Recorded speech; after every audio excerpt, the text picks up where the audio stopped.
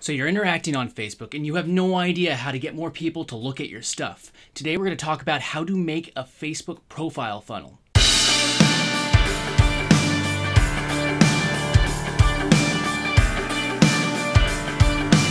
Hi and welcome to Entrepreneur's Toolbox. I'm Jonathan. I'm here to help you find the tools to build your business online and offline. So first off, what the heck is a Facebook profile funnel? Well, a lot of people think that a Facebook profile funnel is the easiest way to start making money online. It's when you adapt a personal Facebook profile page to send somebody somewhere else. It could basically go anywhere. I've seen marketers send people to their YouTube channel, their Facebook group, their email campaign, or their marketing funnel, or many other things. So what do you have to do to make your Facebook profile funnel? Start with your cover image. Make your cover image tell whoever lands on your profile to do something. It's usually to get them to click a link. I've seen people put fake buttons on the image themselves in order to give people a call to action to click the link. And don't forget to make sure your images look good on all devices. Some devices format the image differently. So there are a few places you're going to want to place your link to wherever you're funneling people into. First, add it to your details. You can do this by clicking Edit Details on the left side of your profile.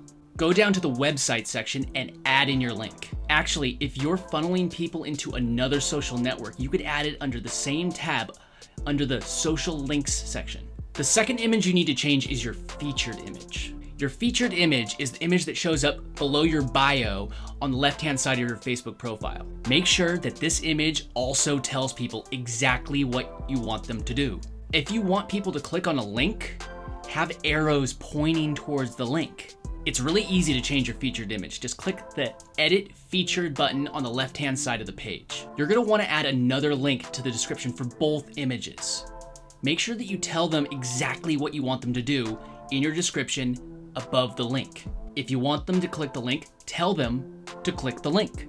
Also, make sure your profile is business focused. Keep it professional. I know that we like posting pictures of our family and our kids, but if you are using Facebook for business purposes, make sure that your profile is for business. So now that you're done, your Facebook profile funnel is actually your hook. You can now prime your Facebook feed and post different hook posts to find out which one converts the best.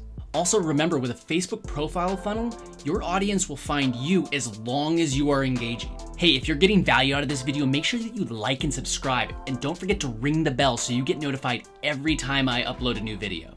Now that you have your profile set up, your second part is your story. Basically, your story is anywhere you're sending somebody. It is where your link leads. For example, if your link leads to your Facebook group, whoever you are in that Facebook group is your story. And that's the same for like a YouTube channel or any other social network. Within your story, the right sales message will lead them to your offer. If your hook and story resonate, a certain percentage will likely buy your offer. One thing that you can't skip out on is always deliver on everything that you promise in your hook, story, and then your offer. You want people to buy from you again. If you over-deliver, you will get return customers. Be the person that over-delivers. So do you have a Facebook profile funnel already? If not, are you going to start one? Let me know in the comments. Thanks again for watching. I'll see you in the next one.